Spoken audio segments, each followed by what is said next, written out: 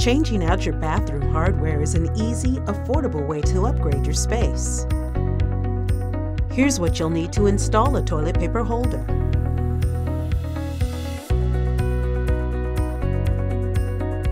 First, mark the wall for installation. The ideal location is 10 to 12 inches from the toilet and 26 inches from the floor.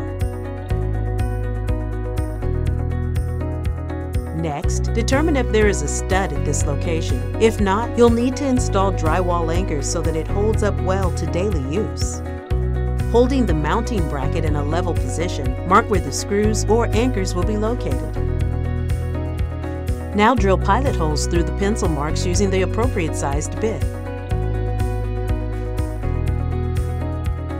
Then tap or screw the anchors into place, as indicated by your product's installation guide. If your bracket has arrows, make sure they're pointed in the right direction. Using the provided screws, secure the mounting bracket to the wall anchors with a screwdriver.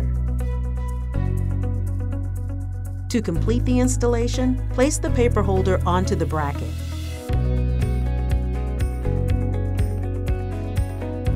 Good luck, and thanks for shopping at the Home Depot.